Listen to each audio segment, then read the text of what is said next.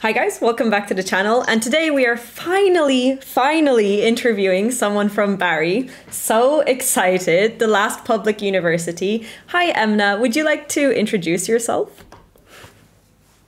Hi everyone, I'm Emna. I'm a fifth year, currently I'm a fifth year medical student at the BEMS, so the Bari English Medical Curriculum course. And yes, quite excited to be here.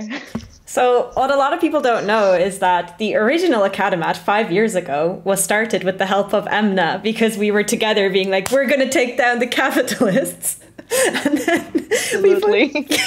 And then we paused it for like a while, but now Emna's back and she's going to help us finally complete the last public medical school. So my first question, Emna, is why weren't you texting back for the last 6 months when I was asking? I'm kidding. Okay.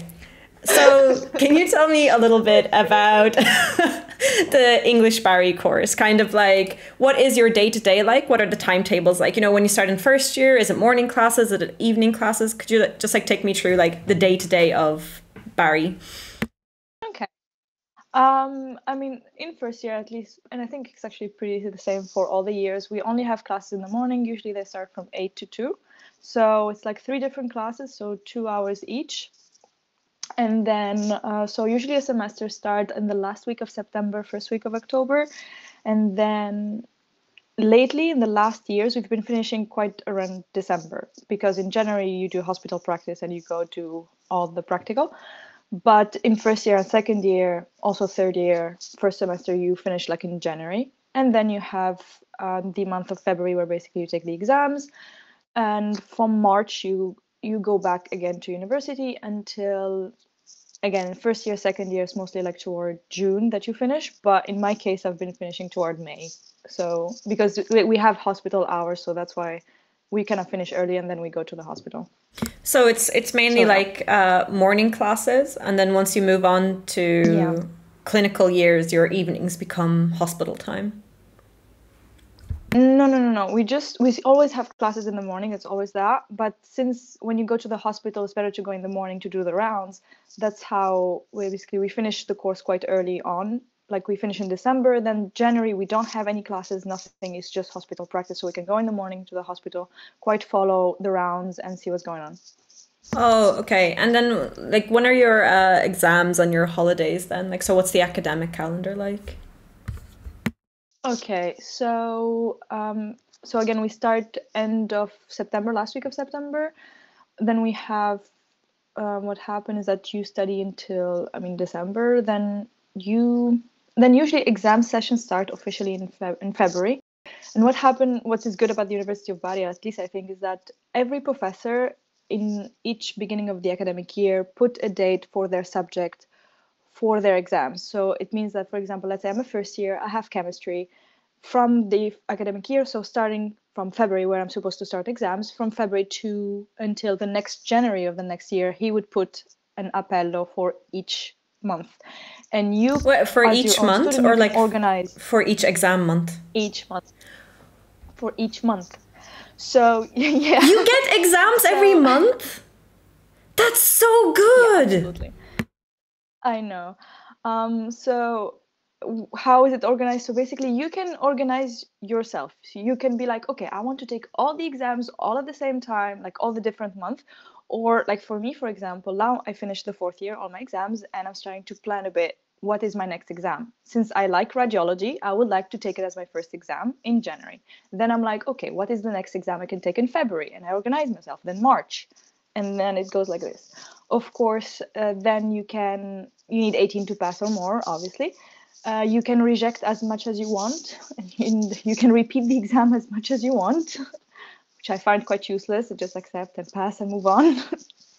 But yeah, and so you just organize yourself. You're like, I would like to take this subject first and this subject. Or some people go crazy and they just take everything within 1 month and then they're absolutely free. But yeah, I can't believe this because, okay, Bari is very unique in this aspect because every other university I've talked to, and also in our university, you get February and you have all of the exams in February and that's it. If you're very, very lucky, a professor might put an April date, maybe, if you're lucky, and then you get June and July and that's it. So that's crazy that you guys get it every overnight. month. I'm so jealous. No. Okay. I'll give you, for example, what I did last year in fourth year. I had anatomopathology, so it's a big block. So I didn't study anything. I didn't do any exam in January, anything in February. I took directly in March. So my first exam of fourth year was in March because anatomopathology took me so long to prepare. As soon as I was done with that, I took specialty 2, which is a block of urology, nephrology, endocrinology, and infectious diseases. They don't make sense, but they put them together. So it's basically all at the same time, all 4 different professors, oral exam, obviously. I took that the next appello. So if I took March, in April, I took that exam. And then I finished my semester in May when I took specialty 3, which was the block of gastroenterology, general surgery, oncology, surgical oncology, and hematology. So that was, again, a block together. And I did that. That's so good. In May. And I finished in May, and then the second semester started, except I was so exhausted that I didn't do an exam in June because I was so tired. And then my next exam was in July. Then I took another one in September, and then I took another one in October, and that's how I closed my fourth year. I'm so jealous. I hate that so much. I hate that so much. Okay. But so speaking of exams, are most of the exams oral? Are some written? Like, how would what's the modality of the exams like? It's mostly oral, really mostly oral. At the beginning, like in first year, you start quite slow. You kind of start with written, like for example, biology or genetics. But I can count on my hand right now the exam I had written. Everything is oral. It's really oral. It's really rare that we have something written. Okay, so it's like pretty classic. And you also mentioned kind of like the clinical experience in the month of January. How does clinical experience in general work? Like you have the preclinical years and then you start going in monthly, or can you like guide me through like everything clinical and practical throughout the 6 years? Okay, so when you look at all the different subjects, they are like how many CFUs are attached to it. So, for example, with the gastroenterology, there were supposed to be, I think, 3 CFUs of just lessons, and then a couple for AFPs, which are basically these practical hours. Once we finish, we basically just go and agree with the professor on how we should do the rounds, because again, you don't want to put the whole class all in gastro in the same morning and everything. So we try to organize with all the different professors who we have to do practical hours, and we basically divide ourselves in groups. So for example, my class is composed of just 26 students.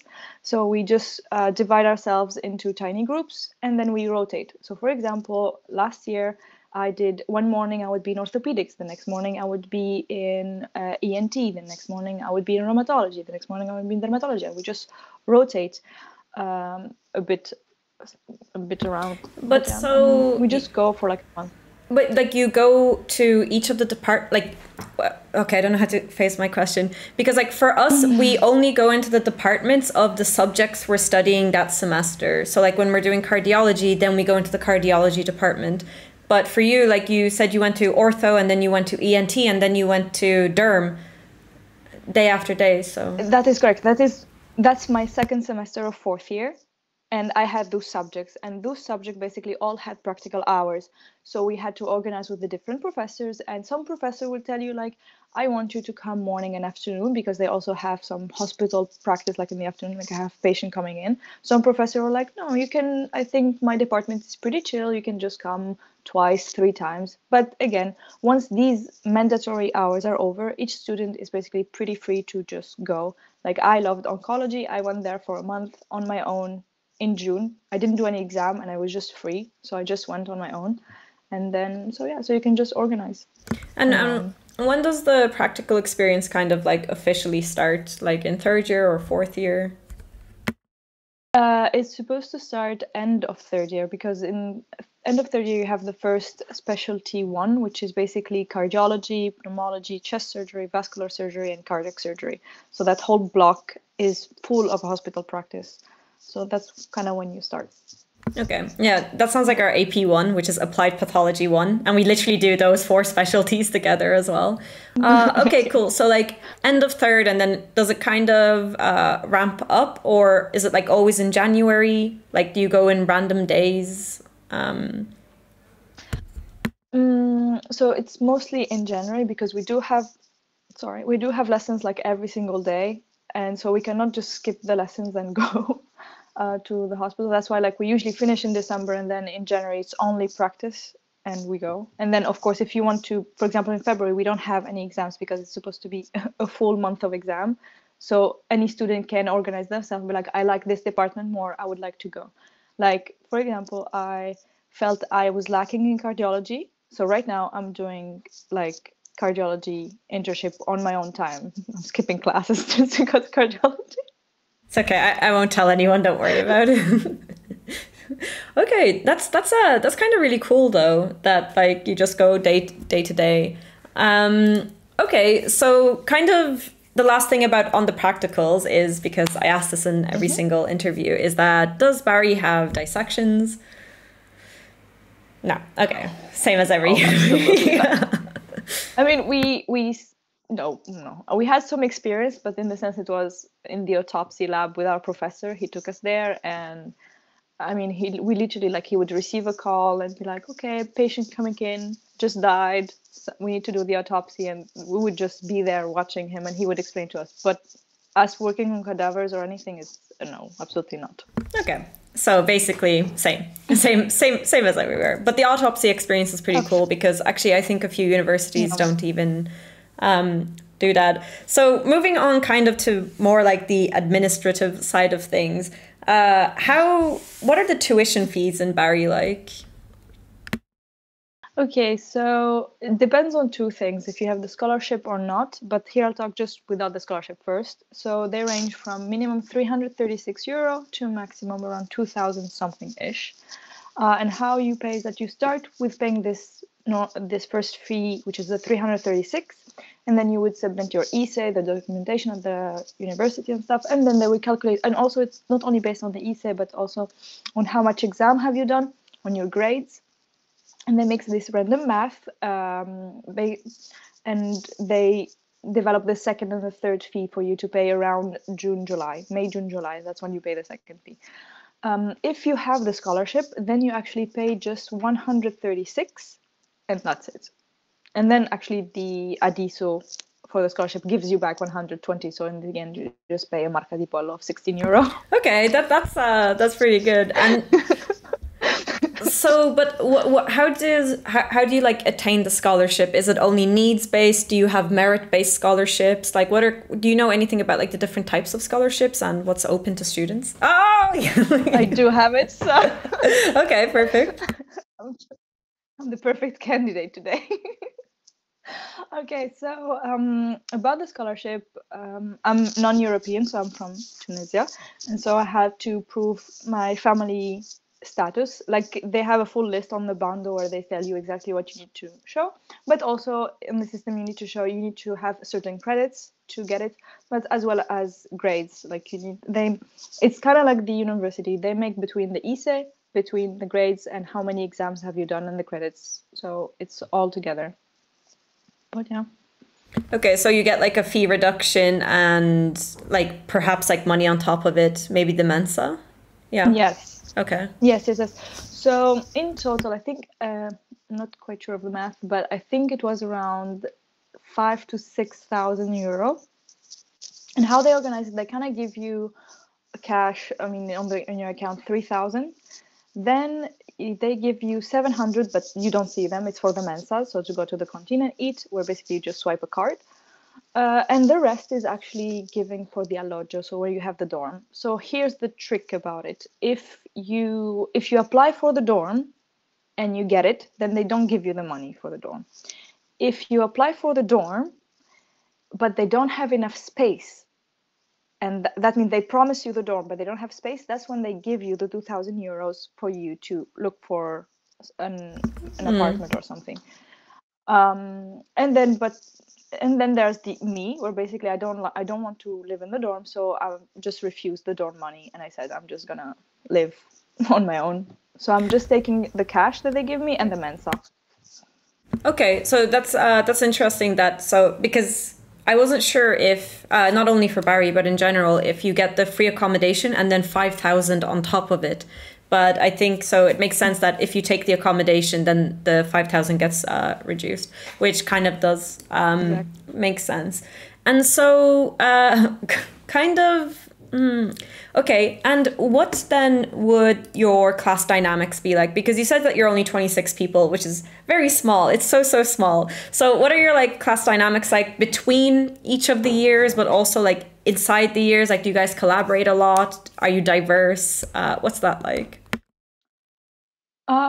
We're such a small class that actually so the fifth year is actually the last where we are around the 26. From the fourth year going down, they increased the capacity to 50 students. Okay, So quite a now bit. Yeah, twice as 50. big. Yeah.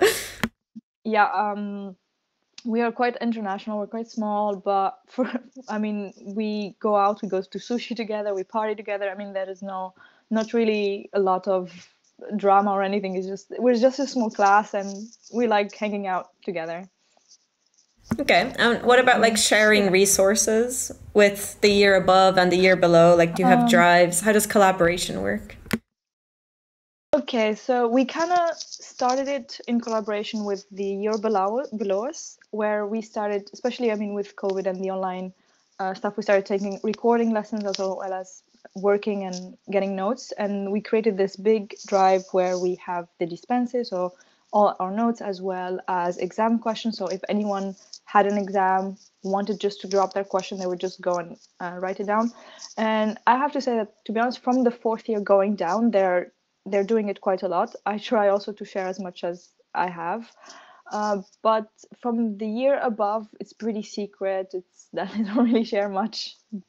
So, Okay. But we're trying now at least to change the dynamic. So if a new student comes to Bari, we give them the link and they can enjoy the full drive. I think that's kind of really nice to leave your course better than how you found it. Like, yeah. I really like that. So at least the year above you is going now, and so everyone below that is like working all together. And I kind of hate asking this question because I really think it depends on the professor, and you're never going to get all good or all bad professors. But in general, like, how do you feel about the quality of professors in Bari, whether it's their English or their resources or like, I know it's highly dependent, but like, are you satisfied in general? I would say that really my lowest year where I even thought of transferring was definitely the second year. Because not only I hated the subjects, I felt they were pretty useless. Biochemistry. So I don't know. I love biochemistry. Don't talk bad about biochemistry. I did amazing in biochemistry, by the way. But I hated the subject. It was really not that much organized. I didn't like the professors much. There are, of course, some exceptions. Of course, there are some exceptions. But right on the spot, it was really my lowest year. I really didn't like it. On the other hand, the fourth year, when finally we started seeing a lot of clinical I told you, like, my first semester was insane, from gastro, onco, infectious, a lot of stuff. The quality of professor, to me, was wow. Like, it's almost as if they're at the top of their field. They knew everything, and I felt the course was perfect. I didn't have to look other materials to find where to study. And the professor were very available to answer any question we had. So yeah, in first year, you're still trying to adjust at that point. Like, I just came and I was like, okay, maybe it gets better. And there were some professors. The second year, as I told you, was the lowest. The third year really got better. But then the fourth year was the really wow. And even now, actually, I'm having quite a good time. Like, I have psychiatry, hygiene, like public health, radiology. We have neurology. Bit complaining about the neurology lately, but so far so good. The professors are quite good. Okay, so there's rough spots, but overall, like, you're very happy, especially now. Yeah, okay. I would just say hang in there. It gets better. Okay, and what about like the resources that are given to you, or like teaching facilities, libraries, labs, like everything that is provided by the university to you? How is that? I would say non-existent. Oh, dang. Okay. The only thing that I liked is that if I need to go read a research paper or anything, at least the Uniba email gives me access to a lot of website where I could just go read research papers and function. But within the university, the library is no. It's a no. It's a big no. Okay, but like what about studying in the library? Like what about like library facilities to study in or student like hangout areas, things like that? We do have a lot of library within either the polyclinic, so the hospital, or in the main campus. The only thing I complain about is that you have maybe one or two that finish around, like, let's say 11 p.m. All the others finish quite early, around 8, 7, sometimes even at 5. So that's what I don't like. And so you kind of become like Hunger Games. You need to fight to have a spot. And I don't like that. Okay, okay, but to be fair, I feel like that's like pretty normal. Like also, I was talking to someone in Milan, and they don't have any 24-hour libraries like at all. And so I think it's kind of normal. Like even having one open till 11, I think is like pretty good by standards. But okay, and so you do have libraries. Some resources are lacking. What about like labs or like not a simulation center, but like because I remember you sent pictures of the day you guys did like the BLS course and yeah. So like Okay. how are like teaching facilities like labs and practical things? It's quite difficult because usually it's up to the professor. Like we don't go on our own or anything. It's mostly the professor who's like, I have this research going on, or hey, we have this course. Would you like to join? There's also thankfully like the student association who go beyond and go to the professor, be like, we would like to organize this course with this CFUs. We would need some residents. We need a professor. We need these materials, and then of course it is made and they're helpful. But coming from the university itself, no. So it's up to the students and the student association to go and request. But yeah, there are, but it's more us than them. Okay, but I still think it's nice that at least the students are working hard towards getting things like that's better than nothing and students doing nothing either. So the last question I have in like terms of the university, because in the second part of the interview we talk all about the city, because I think it's really important to also know about the city and pick a university based on the city. But that is. Yep.